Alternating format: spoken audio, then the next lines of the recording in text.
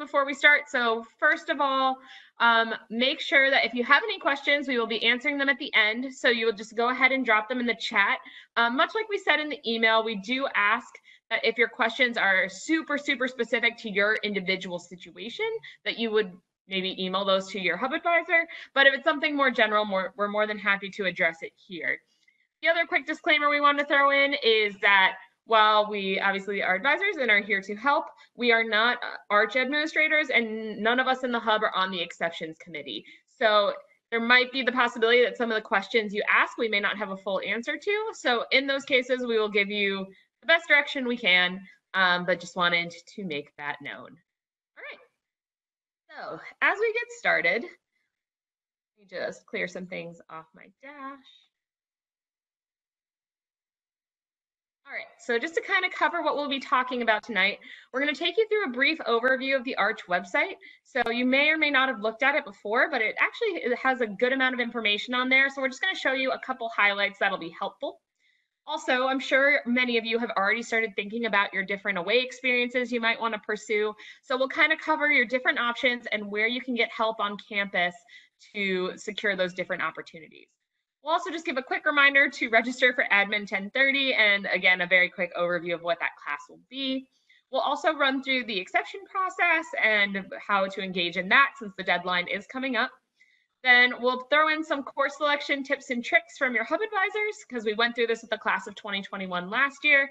And as I mentioned, we will of course have some time for Q&A. All right, so bear with me as I switch my sharing and let's take a look at the website.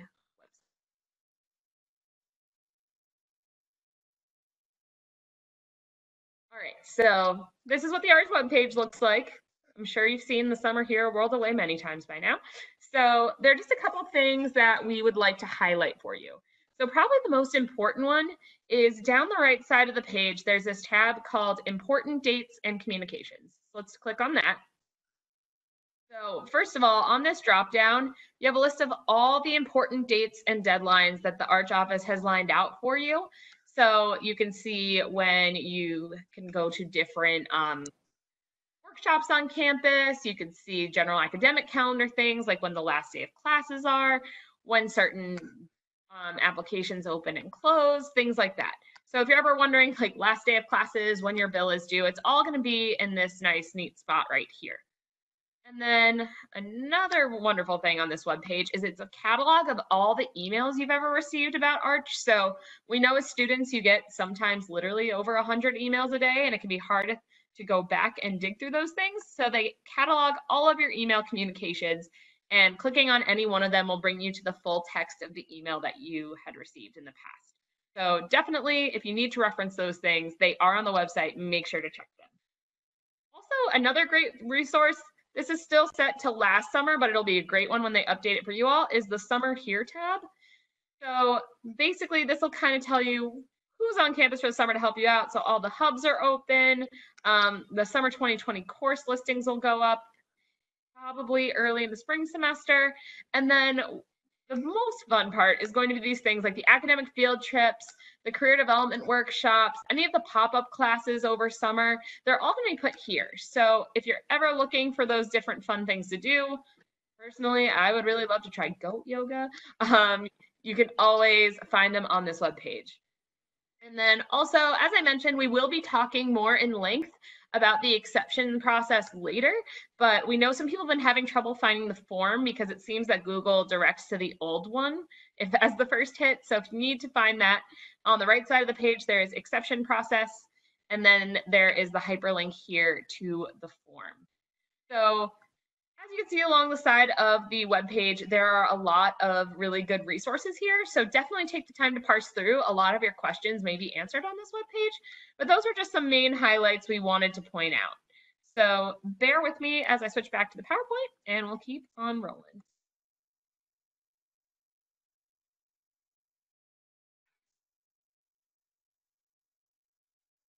All right, so let's cover the different types of away experiences and how you can get help with securing these on campus.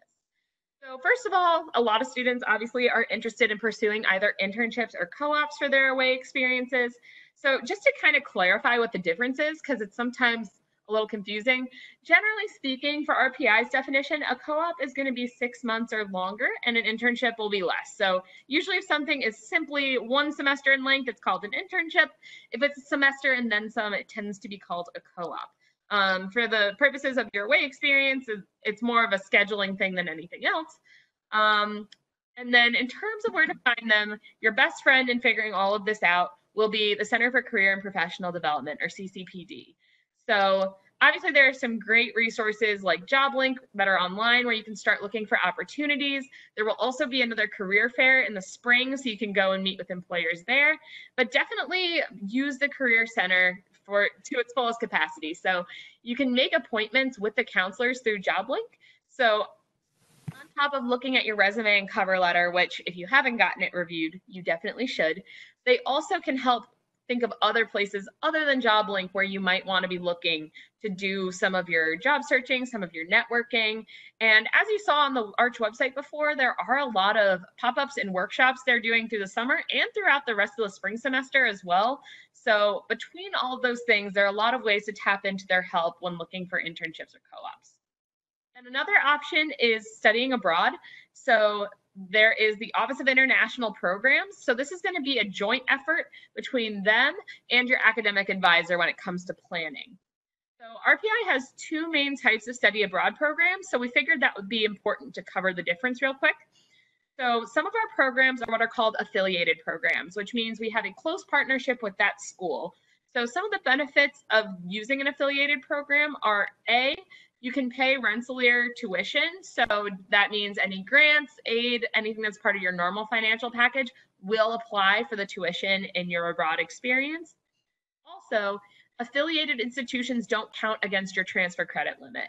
So as a quick side note, if you entered RPI as a freshman, then your transfer credit cap over your 4 years is 32 credits.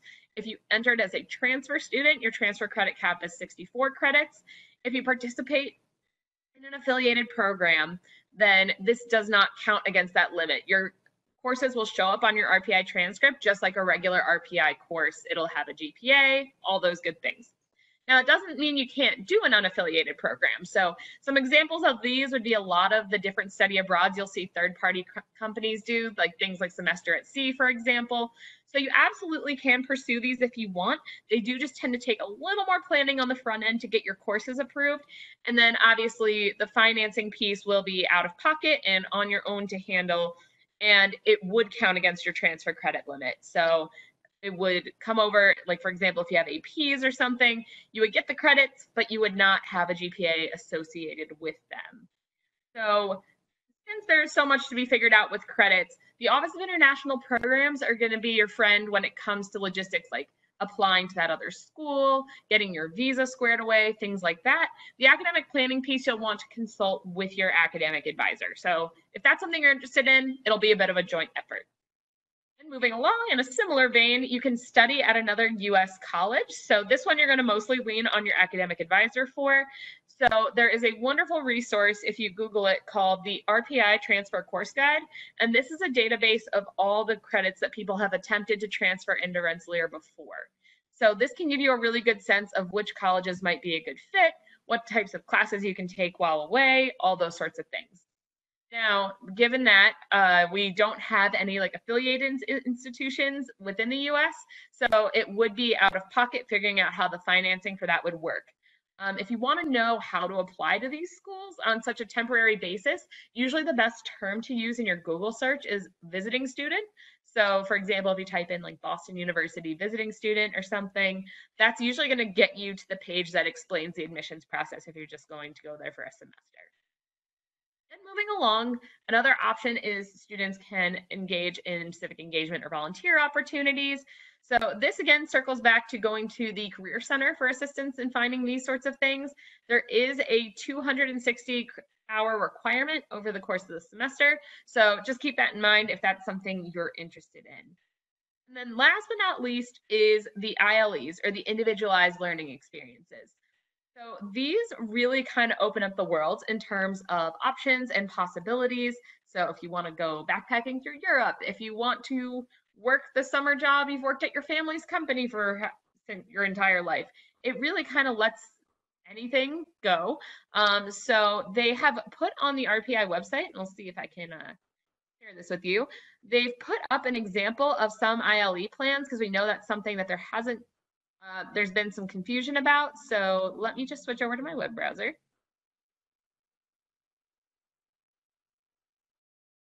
Got to get something out of the way, and then we'll switch tabs. Okay. So basically, they posted up a snapshot of the summaries of student-developed ILE plans for the fall. So you can see that some students are planning to do like an independent study research project. Some people are doing volunteer opportunities. Some people are traveling the country and researching different companies. So especially if you have something entrepreneurial in mind, this might be a really good fit for you. And if this is something that you want to do, then your best reference is actually going to be the Office of Undergraduate Education. So they have some TAs, graduate students, who will sit down one-on-one with you and help you develop an ILE plan. So again, if this is something you want to do, there's definitely support on campus to get that prepared. All right, moving forward, let's talk a little bit about Admin 1030. So basically, Admin 1030 is a 0-credit class that all sophomores have to take, and it basically prepares you for Arch. So it does not have any meeting times. It's all through LMS modules. So if you haven't added it to your schedule, don't panic. It's not going to conflict with anything you've registered for so far. If you've already taken it in the fall, you don't have to retake it in the spring. If you have not taken it in the fall, you do have to take it in the spring. So if you didn't register, don't worry about it. Registration will reopen on December 16th, and the CRN is right on the screen. But if you go into SIS and go to the class search, the very first topic that comes up on the class search is usually called like administrative courses, and you can find it there to add. Now, we have been told that if you don't add it, you will get forcefully added to it. So there's not really any benefit to waiting and see if you don't have to do it. They will put you in the class if you don't put yourself, or at least that's what we've been told. So make sure to add yourself. And then in terms of the content, basically it just kind of is checkpoints for things that you likely will already, or at least should already be doing. So they'll have you upload a resume that has been checked by the Career Center. They have a checkpoint to see if you've been applying for away experiences, prepping ILE plans, things like that. So that course is definitely not run out of the hub.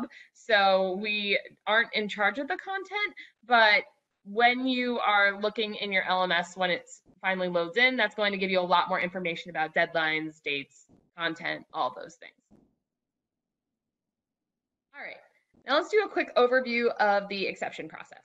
So some of these things are pretty automatic. So those would be for ROTC or athletics. There's a chart up on the screen. If you're in one of these programs, we're sure you already know. But basically, if you fall into the parameters on the chart, you will be exempt, but you still need to submit an exception request by November 29th. Then go through the form, go through the process. So again, make sure you submit even if you're on an Arch exempt group. Now let's talk a little bit about academics. So one thing that's been a bit of a point of confusion is what qualifies for an academic exception. So it's kind of twofold.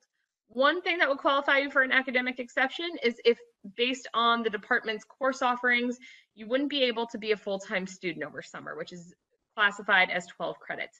So if there's not enough courses for you to take while you're here this summer that count towards graduation, then that would be a valid reason. Another would be if participating in the summer, whether it's based on department course offerings or something with the sequencing in your major, would delay your graduation. So one thing that we know is a challenge is that the summer schedule is not currently posted. Latest estimate we've heard is sometime late January, maybe early February. So we reached out to the Arch office and asked, like, for students who might be on that cusp where it's like, okay, I think I would have exactly enough classes to take this summer, but if two of them conflict, then this isn't going to work. They said, if you have any doubts, submit it now, and then it can get looked at in the early spring. And then basically, these will all get looked at and evaluated by the exception committee. And then For career exceptions, this one will require documentation. So if you have an internship or something over the summer, what you would need to do is on the Arch exception form, which I can show you in a minute, there's a spot to upload documentation, and you would need to upload a shot of your cover, or not your cover letter, your offer letter from that company. And then again, we've been asked many times, what do you do if you get an offer after the deadline has closed? Then in that case, we've been told that students will be directed to bring that offer letter to the Career Center, and then they'll be evaluated there. Generally speaking, we've been told that if you have a good opportunity and it's one that's really summer only and not something that the company will move to fall or spring, they really do want the best outcomes for students.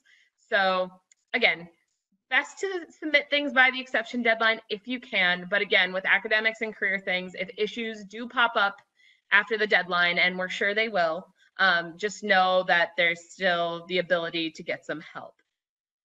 And then before we move on, let me actually show you kind of what the inner workings of that form look. Okay, so I started my own exception request form and made it about halfway through just so we could land on this page. So the beginning is just more demographic data, your name, your RIN, things like that. And then this is the page where it gets a little more meaty. So you have to sort your request into a category. So again, athletics and ROTC are going to be pretty obvious. If you have like two things going on, like academic and career related, like you don't know if you'll have enough classes, but also you have an internship, just pick one or the other, and then you can explain further down in the rationale for request. I would say you probably don't have to worry about writing like a full essay here, especially because they have this option to do an attachment. So for example, if you were thinking of pursuing an academic exception, what we'd really recommend is working out your 4-year plan on an Excel spreadsheet or a Word document, anything readable, just to kind of show your planning and your progression to be like, hey, if I participate, this is the outcome. If I don't participate, here's the outcome. That really will help your case and your argument. So same deal, if you have an internship, that's where you would upload your offer letter. So definitely don't be afraid to use the optional attachment button. And then also don't feel like you have to write an entire essay in your rationale box as a result. So with that being said, again, let me just jump back.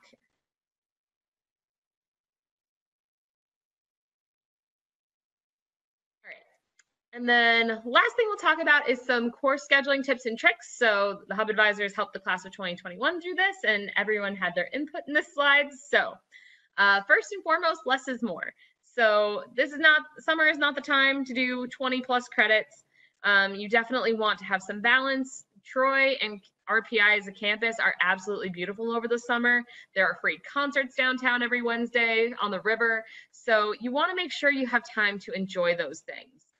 And then another suggestion that a Hub advisor made was try to use some of this time to take a Haas or a free elective or maybe a PD2.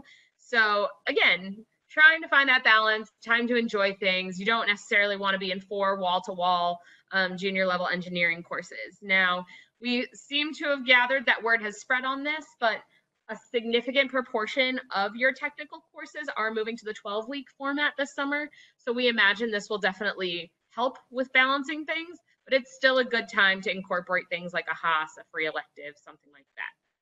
Now, we have been told that YACs may or may not be available to plan out time blocks for summer courses. So we figure your safest bet is to assume it won't. And if it is, it's a great surprise. So just know that in advance and prepare to do this old school style. Basically, some of the ways people were doing this last year, you could chart out times on graph paper or print out grid schedules for the week, or you could just list out the classes you're planning to take and their days and times, and you can check out if there are any conflicts. Trust that if you get through things like differential equations in physics 2, you can certainly figure this out. Your parents had to when they registered. And then last but not least, we did want to make you all aware. So ALAC tutoring has a bit of a different model over the summer. So instead of having a comprehensive drop-in schedule, they've told us that students should go to ALAC if they want tutoring in a class and submit a tutoring request form, and then they will arrange that accordingly. So just a bit of a different model. Tutoring is still available, but just if you want something, just be prepared to go to the office, fill out a form, and get that process started.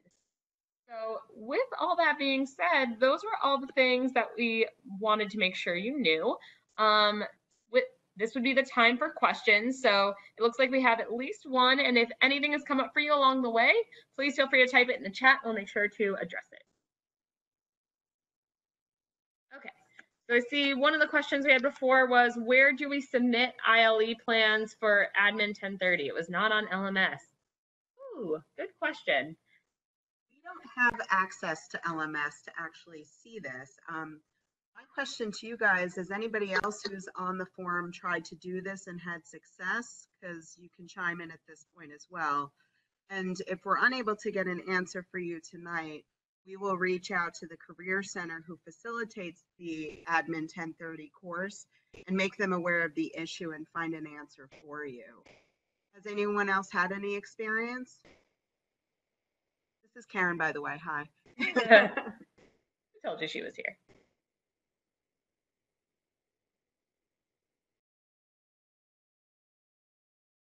All right.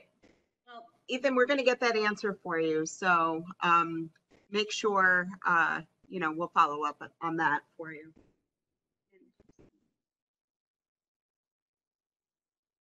Didn't post the module. I've emailed the instructor and didn't get a response. Okay, that definitely sounds like a problem. So yeah, we'll get an answer for you tomorrow, and we'll get in touch with everybody on this panel. If you guys can all just leave your email addresses, or actually we'll just blast it out to the class of 22. I think that makes more sense. Yeah, I don't think that would hurt. Okay, and then I saw another question came in, which is, are there any consequences if you are registered for the Admin 1030 course but do not turn anything in? Or is it no big deal, just register again for the spring? I believe that you get a U in the instance that you don't complete the seminar this particular semester, but that you would get replaced with an S or a passing grade if you follow up with the following semester. It has no impact on your GPA since it's a 0 credit course, but there would be documentation that it wasn't complete this semester. Good questions. Anything else? We'll give it like 20 seconds in case someone's typing. Yeah, this is the time to do it, guys. Ask away. We're here to help you in any way we can.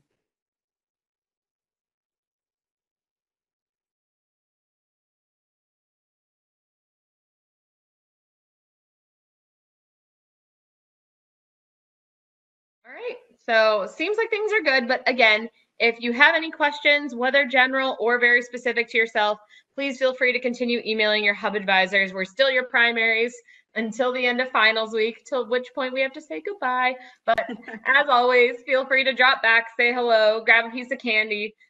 We know after working with you all that you're a bright bunch and you will be in good hands as you move forward. So have a good rest of your night. And again, any questions, always feel free to reach out. Bye. Bye, guys.